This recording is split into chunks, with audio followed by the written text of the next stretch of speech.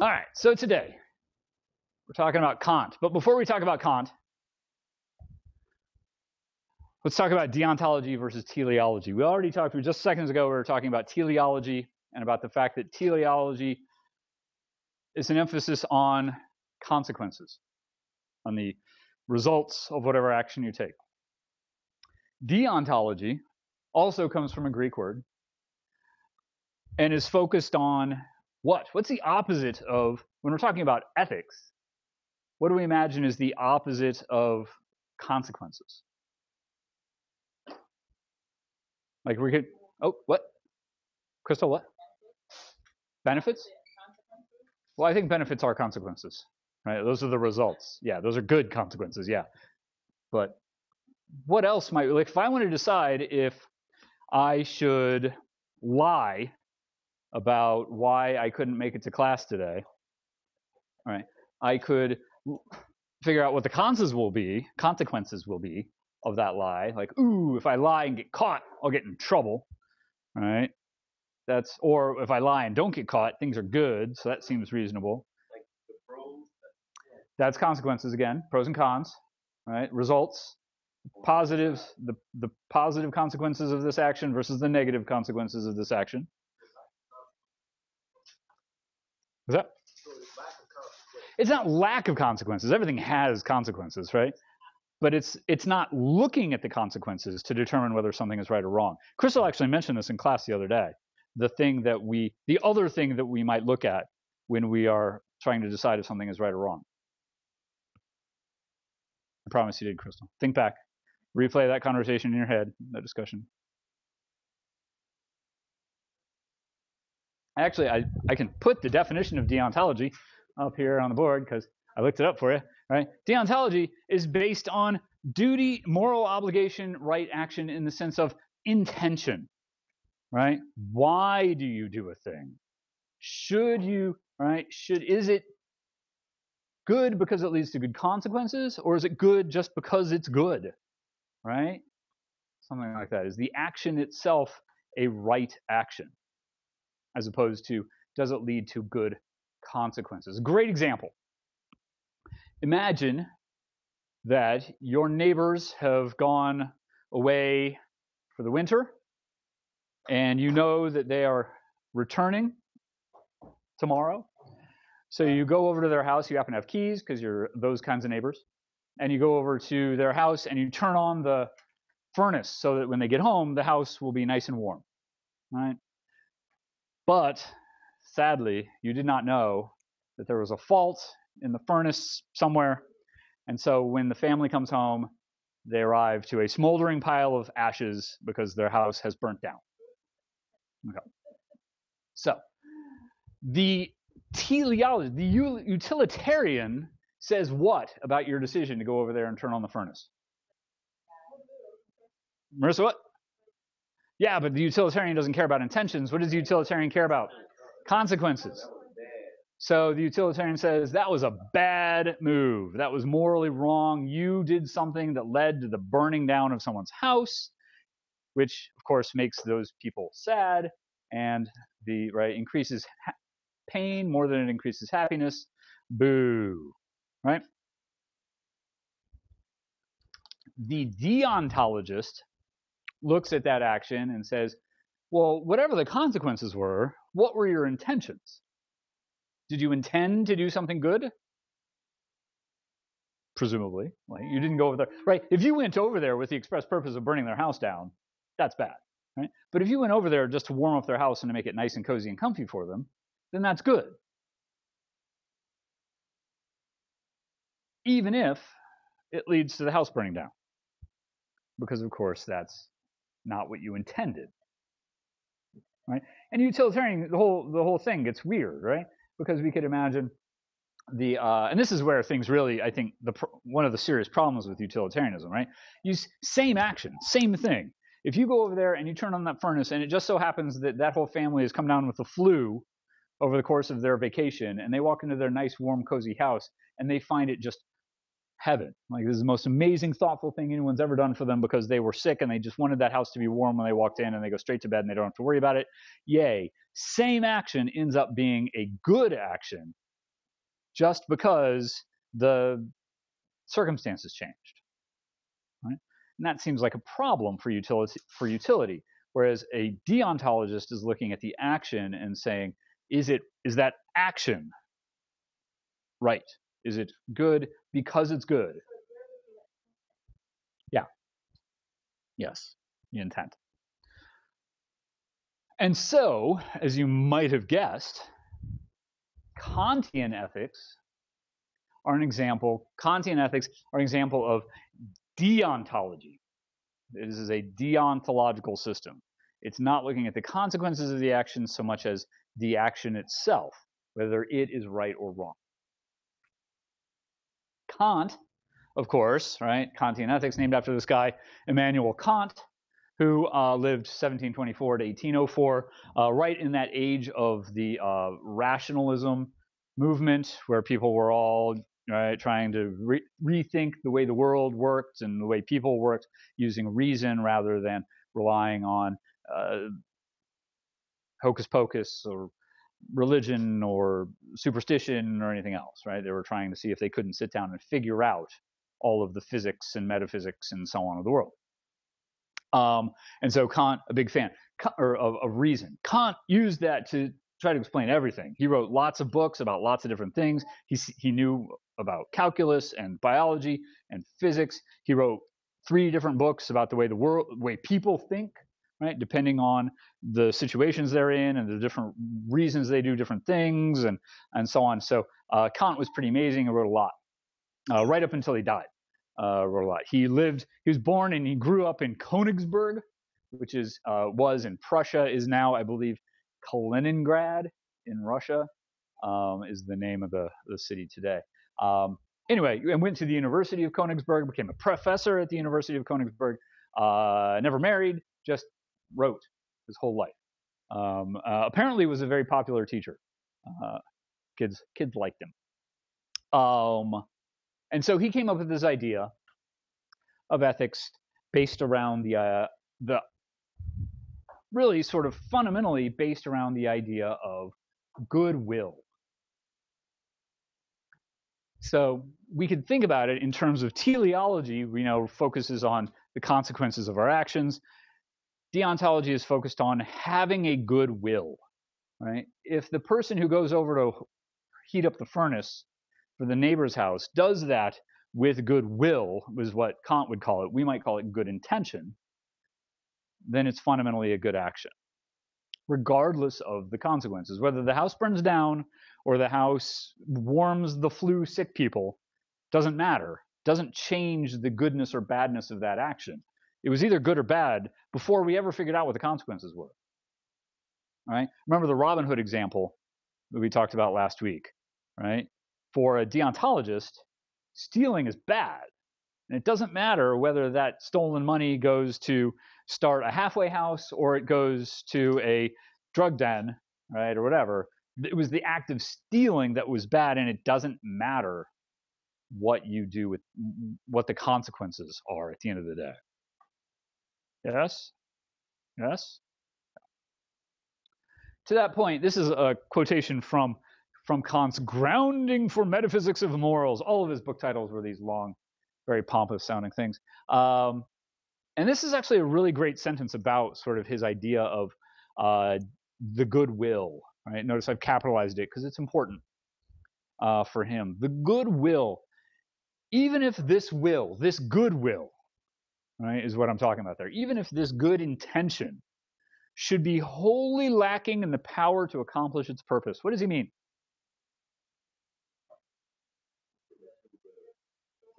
You couldn't achieve what you set out to do. Think of a thing, a good thing, right? A thing with goodwill, a good intent, good intention that you might have. Even if you're totally incapable of doing that thing, whatever it might be, for whatever reason. If with the greatest effort it should yet achieve nothing. So even if you try as hard as you possibly can to achieve whatever that good thing is, and only the goodwill should remain. So there are no positive consequences. Maybe there are even negative consequences. But even if the only thing that remains to you is that good intention at the end of the day, and I'll get to the parentheses in a second. Yet would it, like a jewel, it gets a little poetic there, like a jewel, still shine by its own light as something which has its full value in itself. How important is the goodwill to Kant? Extremely important. Even if there were nothing else, it would still shine forth like a jewel, full of its own value. The intention is the thing that determines the value of an action, regardless of whether it actually accomplishes anything. Provided that, what? Started out as a good intention, and there's another requirement there. That's the parentheses. Not to be sure as a mere wish, but as the summoning of all the means in our power. So it has to have goodwill, be a good intention, and yeah, you actually have to try. Right? You actually have to, like, I can't just sit at home and think, man, it would be great if every little kid had a puppy.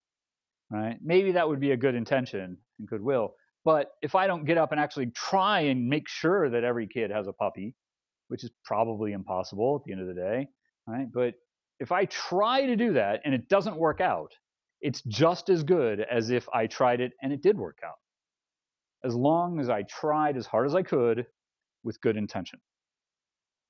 Yes?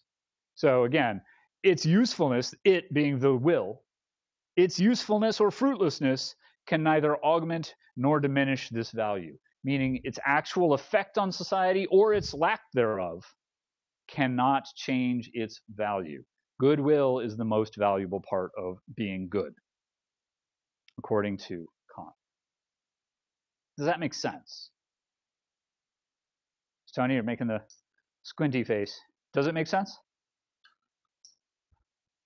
Can anybody explain what I just said, maybe in better words than I used? I'll take that as a compliment. Anyway.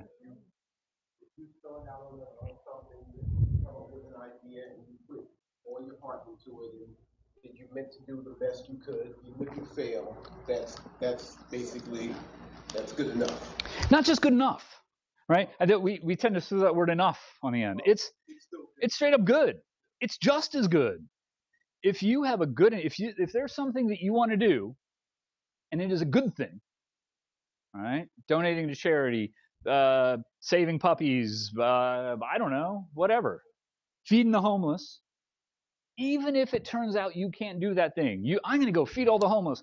Oh my gosh, I only have $5 in my bank account. I'm not going to feed all the homeless. But if you really, really meant to do it and you tried as hard as you could, that is just as good as actually feeding the homeless, according to Kant. That action is just as good. Obviously, the consequences aren't as good because you don't have any, right? They're not fed, right? But that's not what Kant cares about. He's not concerned about the actual consequences of your actions so much as he is about the intent with which you do them, attempt them. Does that make sense? Okay. What's the potentially obvious question that Kant still has to answer? And he's going to, but that maybe we need for him to answer. Patrick. How do you know when someone put all of their I thought you were going to be there. That's almost it. I think that's a different question. I think that's up to the person to establish for himself. I think, right? Kant's not here with he's not grading people, right? Oh, I feel like you probably could have spent another hour on that paper, right? That's me. He's not worried so much about establishing whether or not you actually put your full effort into it. I think that's something that we can do after the fact. I think that's a valuable thing sometimes to determine really how good someone is, right? In the sense of hi, I run a mega church in Texas, for example, and I really care about people and I want to do everything I can to help them. However, I don't actually do that. Instead, I own a 4 million square foot mansion and a boat, right? Right. He says his intentions are good things, but then his actions, he's not following through with those. He's not trying as hard as he can to actually complete those things. So we can use that to judge. But I think there's another question that Kant needs to answer. Crystal, was your hand up a second ago?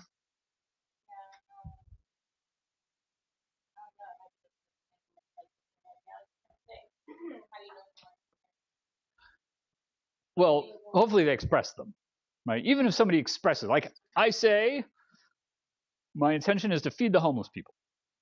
Okay, then we know his intention. But right, maybe he's lying, and we can probably judge that on how hard he tries to actually complete his thing, which is, I think, what Patrick was saying. But let's go back to the goodwill, right? The will, as long as it is a good will, as long as it's a good intention, it's a good action. Patrick? So what? How do you know if it's good? There you go. That's the question. How do you know if it's good? I'm going to go out and kick every puppy. That doesn't seem good, but how do I know it's not? Right? How do I know it's not? Let's figure out how. And that's what Kant still has to answer. Right? So all he's given us is a sort of blanket sort of background, like, just so you know, guys, this is where we're starting from. And that is that we're going to determine some rules for how to figure out if something is a good action or a bad action, because that's what ethics is about. And I'm going to use reason to do it. But just so we're clear, I'm not focusing on the consequences of actions. I'm focusing on the actions themselves. Right? So he's just given us that sort of starting point. Questions? Everyone's with me so far? And so we get to the categorical imperative, which sounds really impressive and cool, and it is. Did we answer the question? Did we? Did I? Did Patrick? Patrick, I think, did answer the question. Yeah. Patrick, answer the question again. How do we know something's good? Yeah. How do you know the will is good? Well, he's saying as long as the will is good, then the action is good. But what criteria are we using to determine if the will is good? Right? I mean, we're starting kind of at zero here. So in theory, any will could be good, unless we have some system of differentiating between them. Right? So if, say, in my ethical theory, kicking puppies is good, then all Kant is saying is, if you decide to go out and kick some puppies, as long as you really try to kick those puppies, it doesn't matter whether you actually kick them or not. Right? It's still a good action. Now, he's going to go on to say kicking puppies is not a good action, and here's why. That's all we still have left to do. That's all we still have left to do. That's a big deal. Right? That's a big part of what we have left to do. Christine, did that answer? Okay. Kant believes that we come into conflict, that we have to make decisions when we have conflicts between our duty and our inclination. What do we mean by duty versus inclination?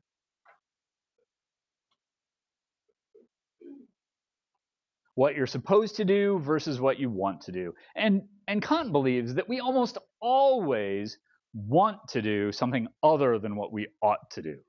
Right? He thinks that's just human nature.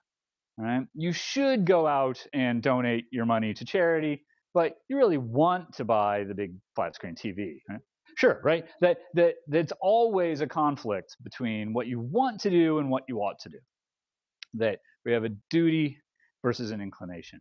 And so what we need is some sort of rule that helps us establish when we need to do our duty, right, what we ought to do, instead of what we want to do. And to do that, he believes that we need an imperative. What is an imperative?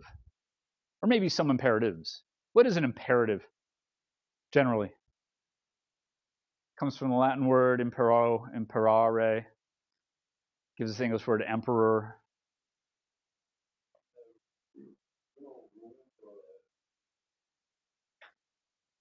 It is imperative that you do something. Important. It is a command. It's a command. An imperative is just a command, a rule, for lack of a better word, right? What's that? Is that what you said? All right. Good work, Chris. An imperative is just a rule. I mean, it literally means a command, but right, but that's the basic idea. And we have hypothetical imperatives all the time in our lives, right? A hypothetical imperative is one that is specific to a particular situation, right? For example, when the light turns red, you ought to stop. Right? But that's hypothetical because it's contingent upon the particular situations. Sometimes you don't stop. Right? If there's an ambulance behind you, sometimes you run that red light in order to give space to the ambulance. Sometimes you've got a pregnant lady in the back seat and you've got to run the red light. Sometimes there aren't any lights, right? Sometimes, and so on, right? There are all sorts of different possibilities. And so we have lots of rules in our lives, some of them more powerful than others. For example, and I promised I would confess this. I ate at McDonald's last night. Right? Yeah. I know. It's a shame for Matt. But right, you might have a rule like I don't eat at McDonald's, but then right, sometimes you do because I had a million things to do and I didn't get dinner until 9:30, and right, that was the only thing I could get easily. So I did. But as you should know, I felt guilty as I ate it because I knew you guys would think less of me. I did it anyway though. And so these don't really help us because even if they're good imperatives like thou shalt not kill, thou shalt not steal, these are the kinds of imperatives that you guys are familiar with and that you've said in the past classes that you think are pretty good commands, right? Imperatives. Even those have conditions in which they don't apply, right? Thou shalt not kill, well, unless, right, self-defense, war, maybe capital punishment. All right, those are all examples where, well, okay, thou shalt kill. Thou shalt not steal, well, unless, right, your children are starving and you absolutely need that bread, right? And then Les Mis happens and it's chaos. Thank you for the few who chuckled. What we need instead, says Kant, is a categorical imperative. A categorical imperative is an imperative, a command, a rule that it always works, always will help us to determine what is right and what is wrong. There is no point at which this imperative does not apply. Nothing could happen, according to Kant, that would make this rule not work. Right? It's impossible. And this is the categorical imperative that he comes up with. Always act. This is a commandment, right? This is. I wonder if I can I make this bigger? Can I zoom in? Nope. I mean, yes, but it becomes that much harder to see.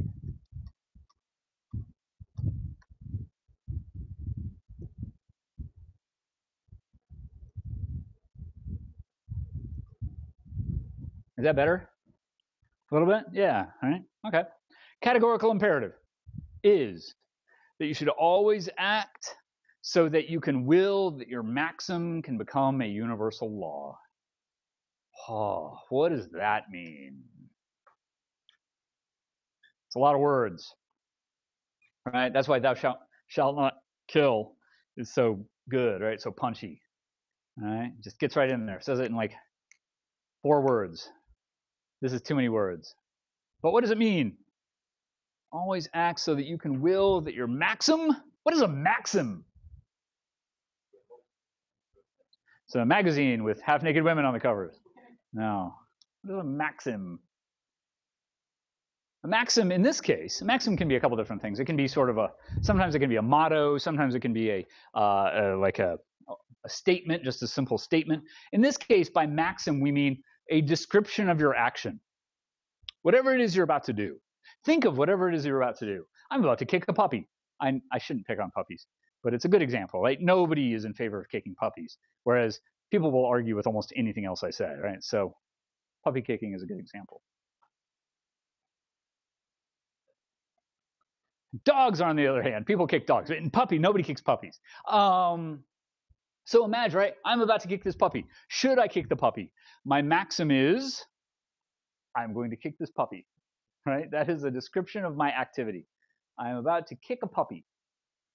And so, always act so that you can will that your maxim, your description of your activity, can become a universal law. What do I mean by a universal law? What? Thou shalt not kick puppies. Sort of, but that's backwards, right?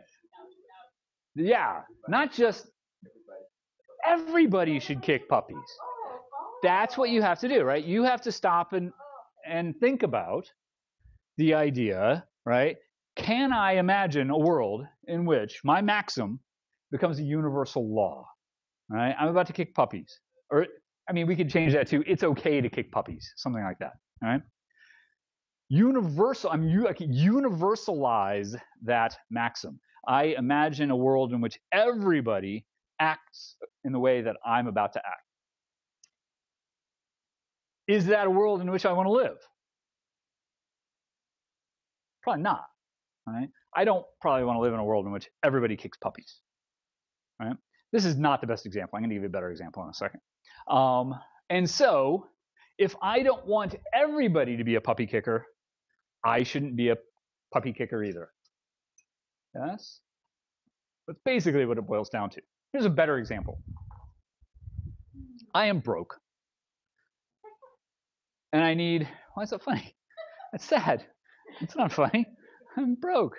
I am broke and I need to borrow some money. Well, I figure out that a way to be not broke is to borrow some money from my neighbor.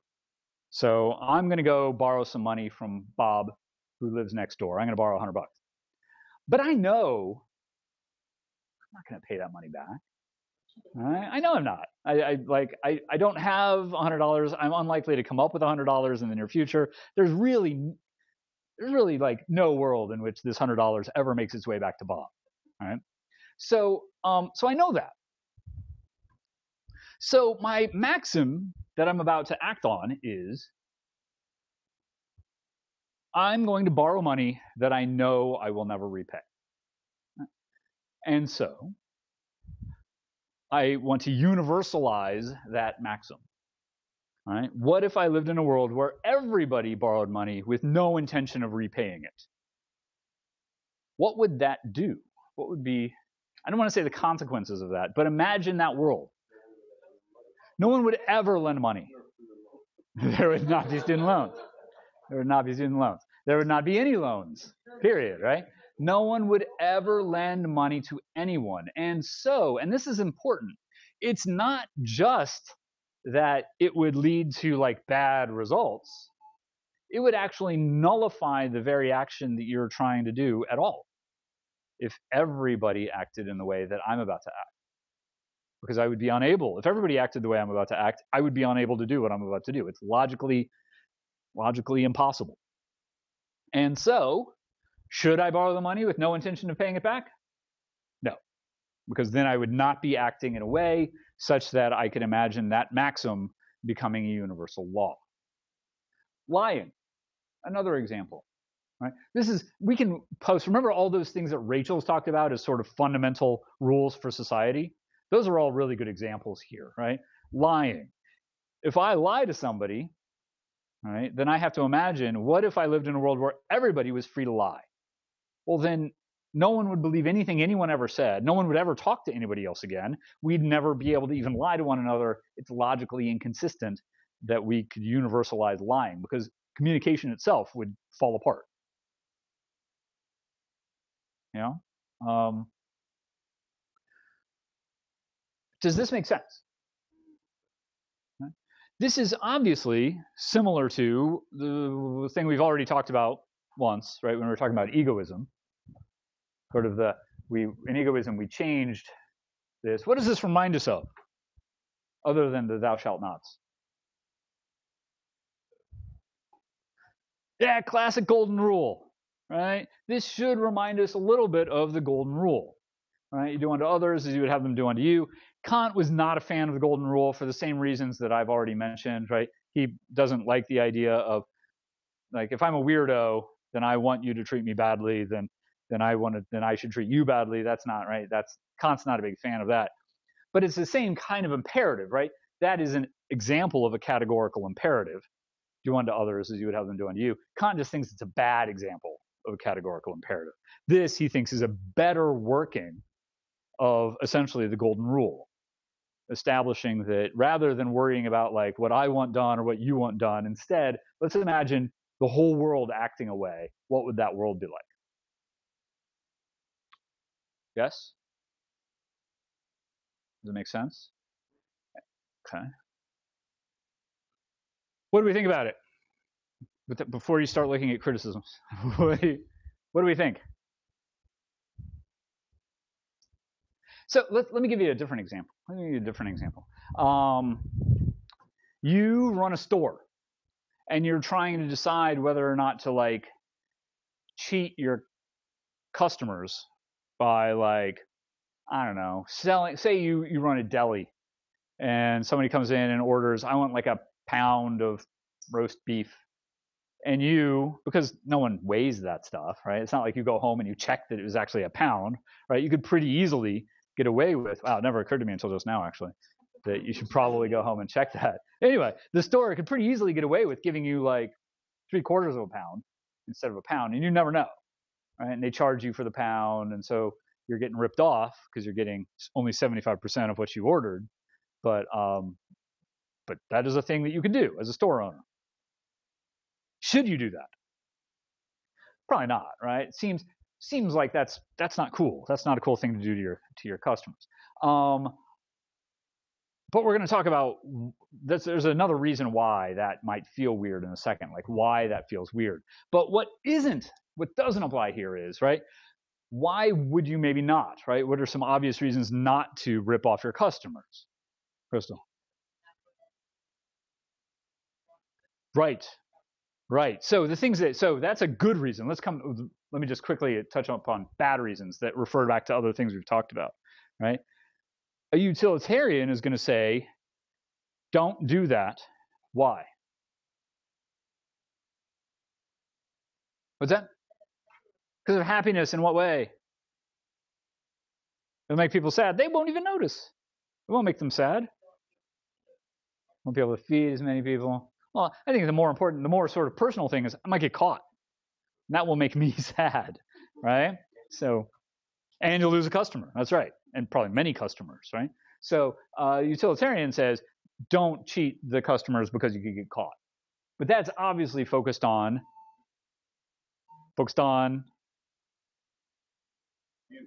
consequences, right? Consequences.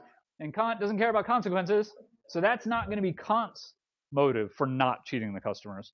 Another response might be, well, I like my customers, right? I would never cheat these customers. They're like, they live in my neighborhood. They're good people. I like serving them. I love it when the little kids come in and buy candy and da-da-da-da-da. And the little old ladies, I like them. Why is that not a good motive?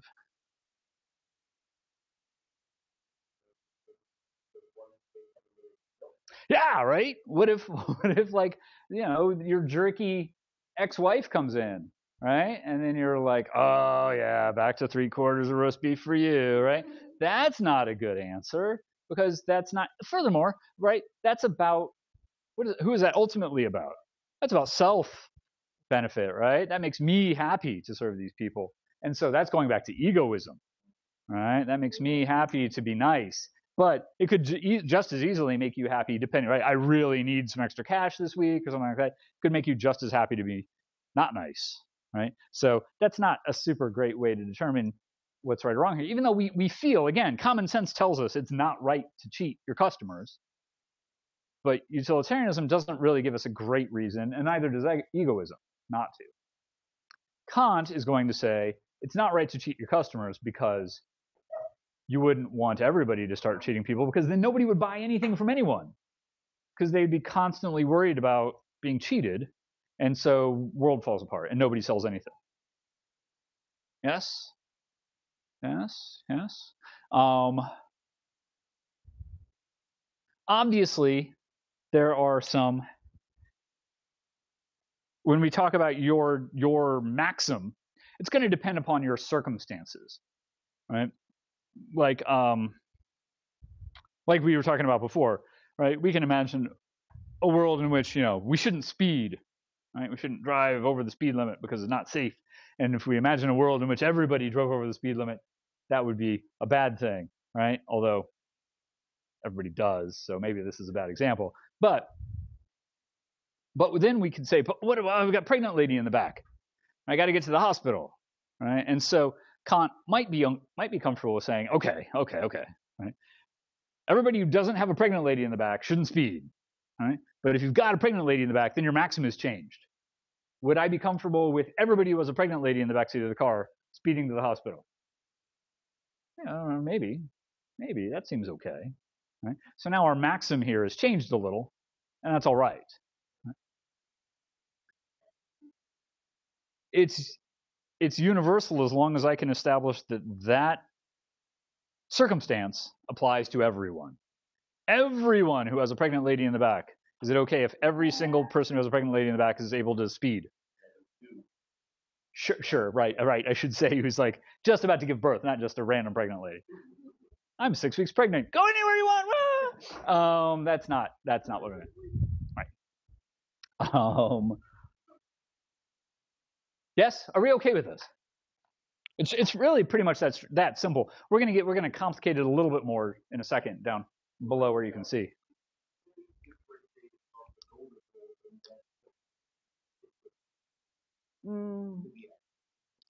It depends, I think, on what you mean by specific. Yeah. This is more nuanced, or active what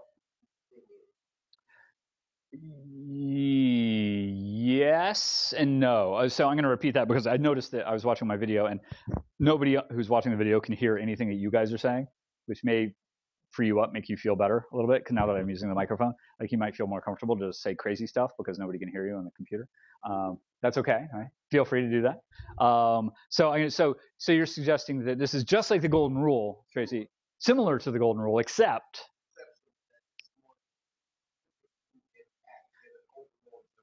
So this is focused on an act rather than general, just.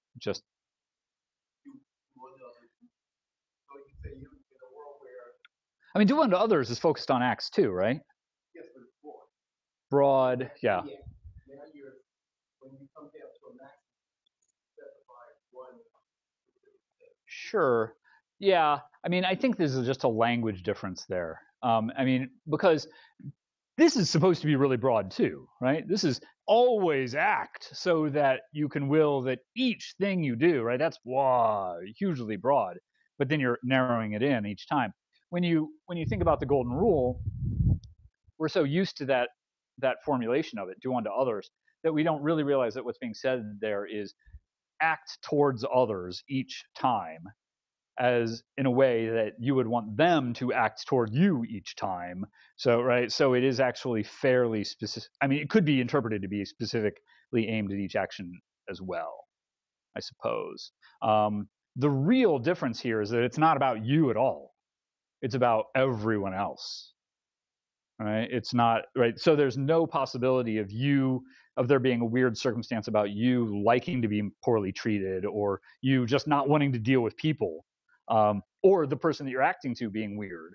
Right? We're talking about everyone at once, which levels the playing field. Right? The larger the sample, the smaller the impact of outliers. Yeah, does that make sense? Yes, does this make sense to everybody? Are we okay with this? Okay. Now, there's people who have criticized this theory. Because, I mean, that's it. That's basically it. That's the whole thing, right? You always want to act in a way that you want everybody to act. Some people have commented that Kant is actually kind of cheating a little bit here, right? Because we imagine, right, if I imagine a world, what happens when I imagine a world in which I'm allowed to borrow things from my neighbor and never return them? Like, I imagine that world. What happens in that world? No one lends anything to anybody. Aren't I thinking about consequences then? I'm establishing that's a negative consequence. So aren't I thinking about consequences? Aren't we actually looking at consequences when we universalize our maxim? Patrick. Are we? Yes. Good. Thank you for answering. No, Kant's going to say. Not really. Not really. How can we not be? What was that? I'm sorry, what, Bray? There is, Kant says. It doesn't matter what the consequences are. because it's about intent, right? So, but Kant's got to back that up, right? It sounds he's saying all the right things about it's about intent, but it sounds like he's actually focusing on consequences. Does anybody see how he gets around this? He's not really, because this isn't the world, right? We don't live in a world in which everybody borrows neighbors' tools and never returns them, or borrows money and doesn't return them, or kicks puppies or whatever, right? It's an imaginary world. It's hypothetical. There are no actual consequences, right? There are and what he's definitely not looking at is the consequences of this action. I ought not to kick this puppy because it will hurt the puppy, or I ought to kick the puppy because it will train the puppy not to pee on the floor, right? He's not looking at those things. He's saying, is it right to kick puppies? Is it right for everyone to kick puppies when they feel like it? He's not looking at any actual consequences. Those are hypothetical imaginings. A world in which everybody kicked puppies. Because we don't live in that world for real. There aren't any actual consequences. Yes? Does that make sense? So even though I say that, in my mind, I'm thinking as a categorical imperative that. So let me think. I am not going to kick puppies, so I don't want everybody else in the world to kick puppies. It's the other way around. I don't want everyone else in the world to kick puppies, so I'm not going to kick puppies. I'm not going to do it. Yes. But no one else in the world is going to do it. It's just me rating myself. Right. Yes. And right. You are just talking about your personal action, right? And potentially, if you were to come across someone else who was also kicking a puppy, you could say, you probably would not want to universalize that maxim, so you should not kick that puppy, right? Which is not, everyone's been kicking puppies and it's been messing up the world, right? That's looking at consequences. This is just saying it's wrong to kick puppies, because that is not the sort of maxim that we would want to become a universal law. Ought not to drop phones because they break. That is looking at consequences. Furthermore, just so we're clear, I tried to. This is a hard thing to wrap your head around. I'm just going to say it, and maybe you'll get it, maybe you won't. It's not the end of the world if you don't. That bit about logical impossibility that I was talking about before, like if we lie to people, if we universalize lying, then communication falls apart. If we universalize stealing, then ownership of property falls apart, and there's nothing left to steal. If we universalize cheating one another in financial transactions, then capitalism falls apart and personal property falls apart, and there's nothing left to buy, right? That sort of thing. That's logical impossibility. Those are the sorts of things that Kant is worried about. He's not worried about, like if I am mean to puppies, then the world will be full of meanies, right? That's worrying about consequence. He's not worried about that kind of crappy consequence. Like we shouldn't all buy used cars because they break down and that bums us all out, right? That's not what he's suggesting. He's talking about universalizing rules that lead to logical impossibilities then. And those things are always bad. Does that make sense? So he's really, really not looking at consequences. He's looking at logic and the way that the logic works its way out and leads to impossibilities. Not good consequences versus bad consequences. Okay. What about, so our friend Kant was talking about, and stop me if you have questions. Stop me. Our friend Kant here, they're only the five, was worried about, he's talking about duty versus inclination, right? We have to, when we find ourselves in a situation where we feel like we ought to do something versus we want to do something, we use a categorical imperative to help us determine whether or not we actually ought to do that thing or whether we can do what we want to do. But what happens when we are dealing with duty versus duty? How does the categorical imperative help us there? For example, and remember that both duties, by his definition, are things we don't really want to do. So maybe you should stay late at work and wrap up this inventory thing, which will be tedious and boring, and you're not going to get paid extra for it. Or you should go home and study for a test you have tomorrow. Neither one of them is anything you want to do. how do we use the categorical imperative there to help us make a decision? What ought we to do? What is the right thing to do? Should I stay at work and do this tedious, boring, blah, blah, blah thing? Or should I go home and study for this test, which also will not be very fun? But we don't care about consequences. Or at least Kant doesn't care about consequences.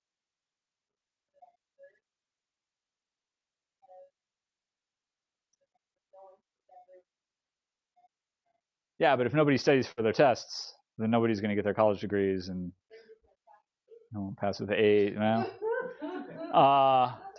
I don't know that there's a good answer to this one, actually. This is a problem. Categorical imperative might not actually help us in these kinds of circumstances, and then we need, and that seems to be maybe a problem with it. It doesn't. I mean, I think what we do instead. How do we resolve this problem normally? And I think Taishan, you just touched upon it. Well, right, you start to do what? You can't do both. I mean, you could, but you do both of them poorly. Right? Can't do both. Yeah, right. You start looking at consequences because what else are you going to do, right? You start doing the pros and cons. You revert to. What do you revert to? What did we talk about last week? Thank you. Yes, utilitarianism. That's what we end up doing, right? We revert to utilitarianism because we were like, well, if I stay at work, I impress my boss, right, and I get this done, I won't have to do it tomorrow, which makes my life easier next week. I don't know. If I go home and study for the test, I do well on the test. That's better for my college, my grades, GPA. Da, da, da, da. But we don't really want to be in a situation where we're like picking and choosing from different theories of ethical behavior, right? We really want one that works instead of like, well, today I'll be utilitarian and tomorrow I'll believe in Kant, right? That's not the way we want to go about this. I don't know that there's a great answer to this. It might be that Kant's theory is just too focused on like right versus wrong and doesn't apply to like day-to-day, like, should I buy premium gas or regular, right? There's no category. What if everyone bought premium gas, right? It's not, that just doesn't apply here. It just doesn't matter. And so maybe it doesn't help us to make decisions that don't have real ethical ramifications. Like, for example,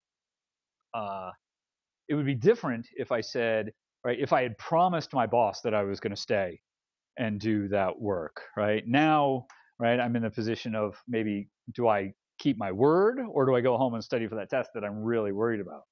Well, right, now we're in a position where are we comfortable with people breaking their promises because they really want to?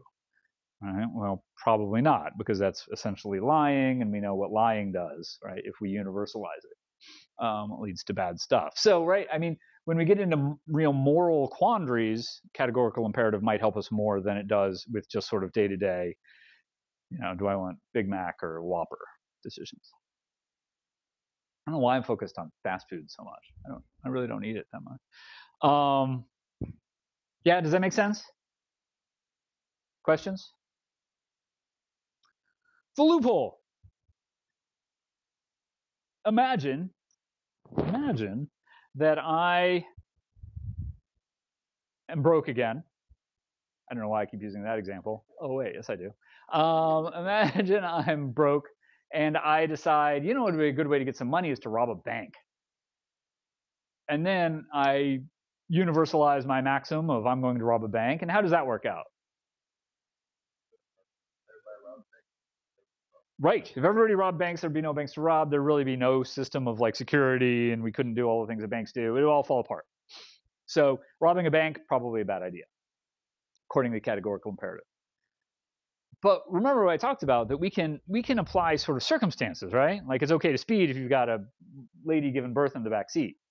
So what if it's okay to rob banks, right? Well, it's not okay to rob banks, but I have, right, a special circumstance. Like I'm not just broke, but I have a kid who needs medication that I need to pay for. And so I really need the money. Can't get a job, whatever. So I'm going to rob the bank. Right? And so we could start to imagine, well, maybe we are comfortable with universalizing a maxim of something like, if you're broke, people who are broke and really need the money rob banks. Well, that's not going to destroy banks, right? That's just a small, right? It would affect some banks, but not the banking system entirely. Wouldn't lead to a logical impossibility. So maybe we're okay with that. I don't know. That doesn't seem right. But we can get right. We can really start to get crazy with this, right? My name is Joe. I work at a gas station, or I used to until I got fired because it closed, right? I date a girl named Virginia. She goes to a community college. I like to wear denim, and my favorite album is Metallica's Master of Puppets. I don't know why denim and Metallica go together in my mind, but they do. And so my maxim is this. If your name is Joe and you used to work at a gas station and you date a girl named Virginia who goes to community college and you like denim and you like Metallica, then you can rob banks. And if I universalize that maxim, the world's totally cool, because how many people can that possibly apply to? Maybe just me. I might be the only Joe. So I universalize that maxim and all is well. The universe doesn't come crashing down. The banking system doesn't end. That seems like a perfectly good maxim to universalize without causing bad problems. So it's okay for me, Joe, to go rob that bank. How does that feel? Or everyone would just come up with their own very specific maxim, which is a little simpler than naming all of our kids Joe.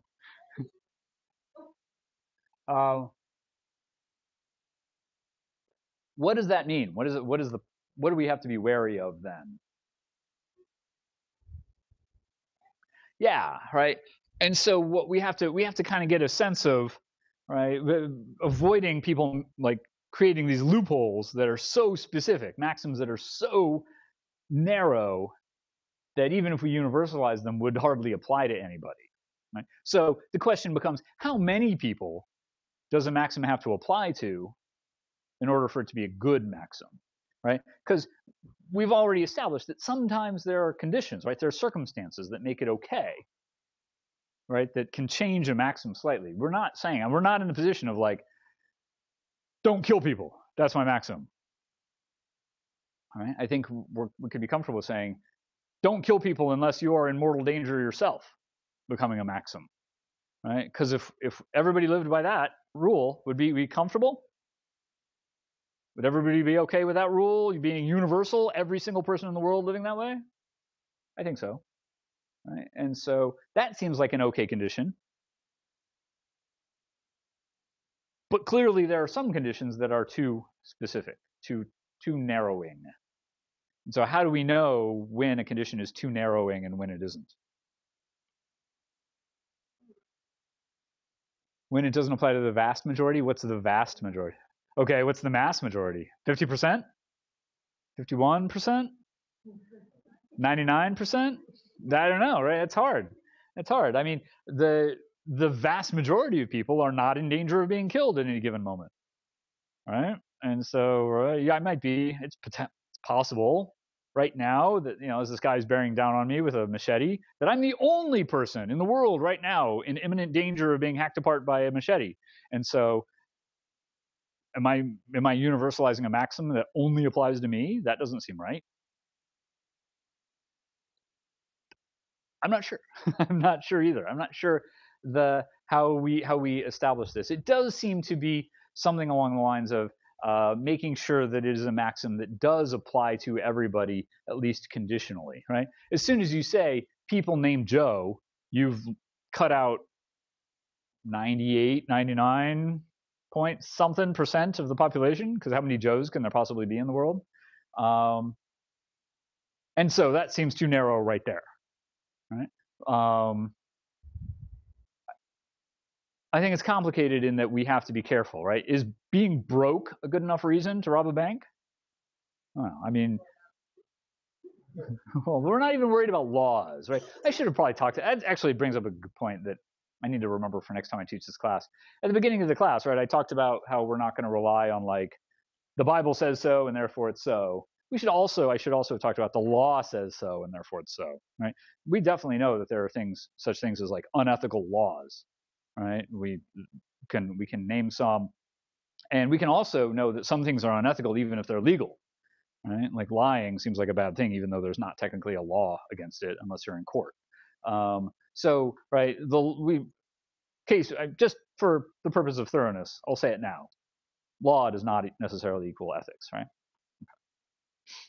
I don't know. It's hard. There's clearly not a simple like applies to 97% of people, so it's okay.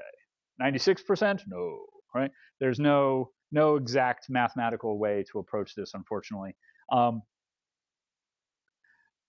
Kant at the time just said, well, be reasonable, right? Remember, his whole thing is based on human rationality and thought, and he believed strongly, right, because this is 18th century and everybody's just sort of coming up with this idea of what reason means. And he believed that everybody was capable of reason and everybody used it the same way. And so if we thought about it hard enough, we'd all come to the same point of what made sense without having to spell it out. We'd just get there. Now, we know now that we don't all think the same way, and there are lots of different cognitive ways of approaching things, and it's not that simple. But Kant did believe that if we all just thought about it, we'd come to the same spot. Which leads us to the next question. What does it mean to be rational? What is rationality? Do we in fact all have the same goals for our society and ourselves? A great example of this is terrorists. Right? Imagine what kind of maxim a terrorist is willing to universalize. All right? If I don't want to specify terrorists, but let's go back to, let's go back to Timothy McVeigh, all right, Oklahoma City bomber, what was that, 90 something, something, bomb, Oklahoma City, boom, killed a lot of people, children, totally innocent folk out in the federal building. We probably all in this room think that was not a good thing to do, to set off a bomb and kill a whole bunch of people. And he killed a whole bunch of people. But if we asked him, in fact, right, we did, right, he was interrogated after and questioned why he did this. He truly felt that what he was doing was the right thing. He felt that the government was actually killing people and doing all sorts of crazy conspiracy stuff that was leading to the deaths of innocents. And he felt that he was fighting back. And so we can imagine a world in which Timothy McVeigh says, well, am I comfortable universalizing a maxim in which everybody who feels like they are being oppressed or attacked by their government fights back with violent means? He might have been okay with that, actually. Right? And then we can also, right, we can apply that to more modern day terrorist activities, right? If those people believe in what they're fighting for is worth killing and or dying for, then they might feel like that's a perfectly good maxim, one worth universalizing. But that, again, might not seem initially like something we're willing to agree to. Does that make sense? That seems like a problem. Seems like a problem. Is everybody clear on that problem? Because that's a little bit tricky, I think. Is there a response to it? Is there a way that Kant can respond to that worry that you can imagine?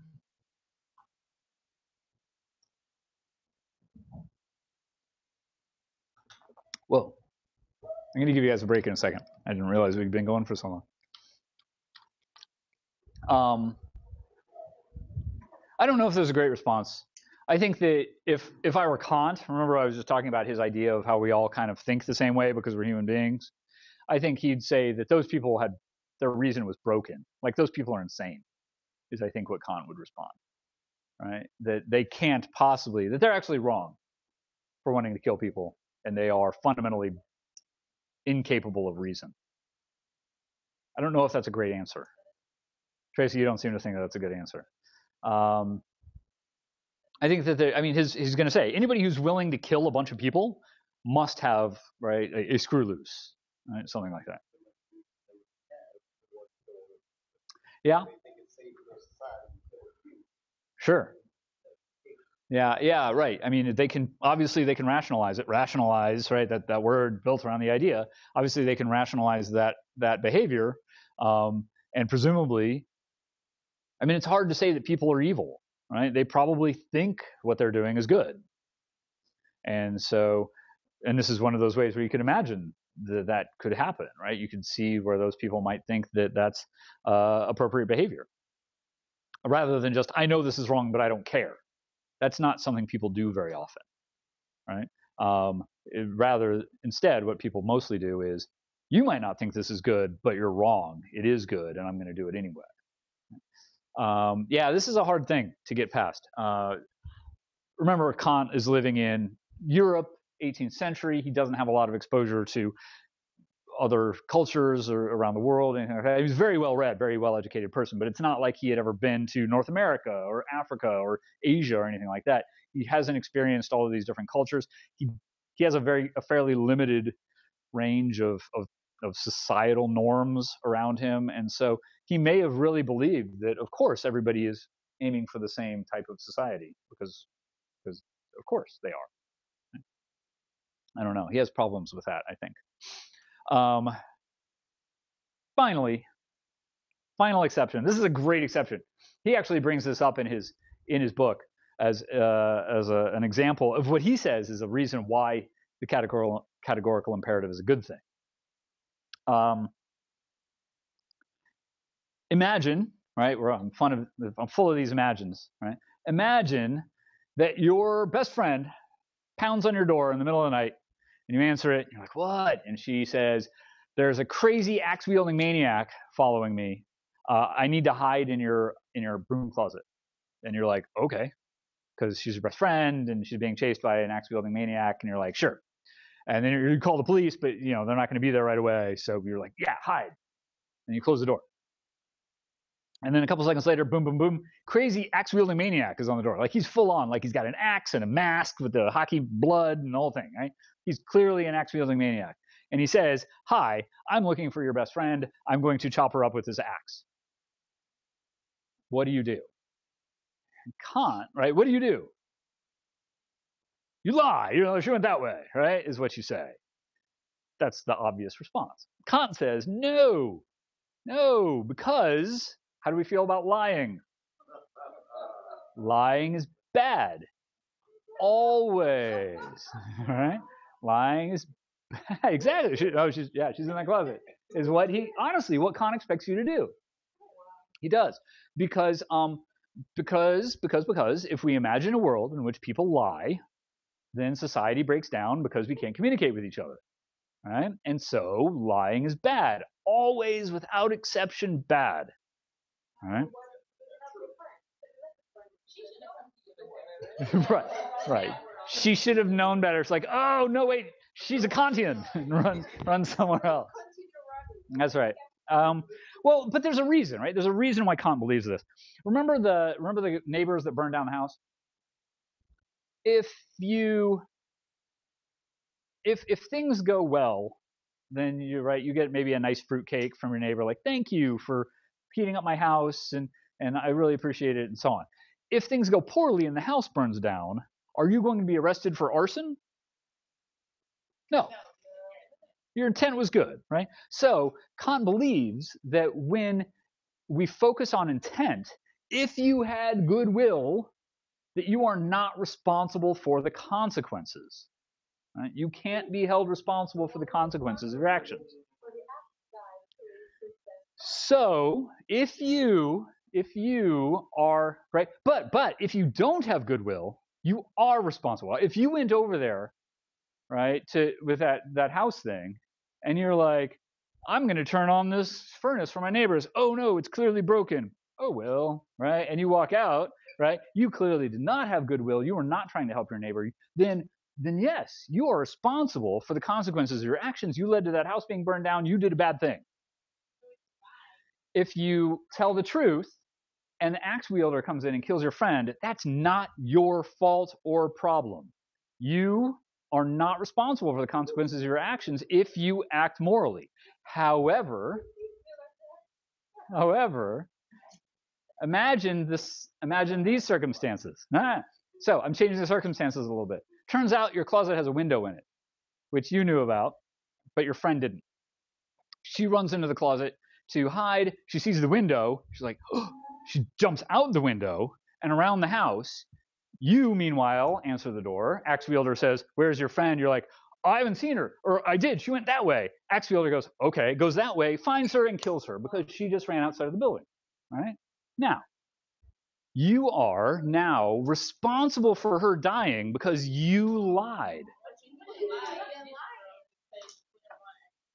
You wouldn't if you were acting well, but maybe you decide to, this one time I'm going to be bad, I'm going to lie. And then it leads to her dying. That's your fault. You're responsible. But you don't know what's going to happen, right? You can't predict, just like the problem with utilitarianism, right? We can't predict the future. We can't base our actions on maybe, but the fact is, to Kant, oh, now you're not gonna let your best friend in when there's an axe wielding murderer chasing her? Okay, hold on. Chelsea. Yes. That's right. Well, he doesn't want to kill you for whatever reason. Yeah, right. So yeah, there are all sorts of ways you could play this out, right? If you say she's in the closet because you are just trying to protect yourself, that's intent is bad. And we're going to get to that actually after the break. We're going to talk a little bit about why that's bad.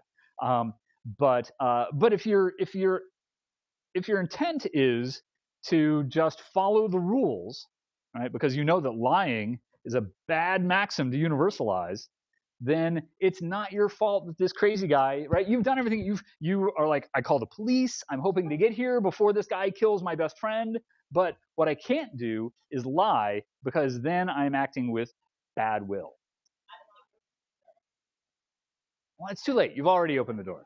All right, so let's take a break. Stretch your legs, go into a room that isn't a million degrees, and or get a drink or something, and we'll pick back up here in let's say 7 minutes. Let's start back up at 8 because I still have a couple things I want to talk about, and I don't want to keep you guys late. 7 is what I meant to say. 7 o'clock. 7 o'clock.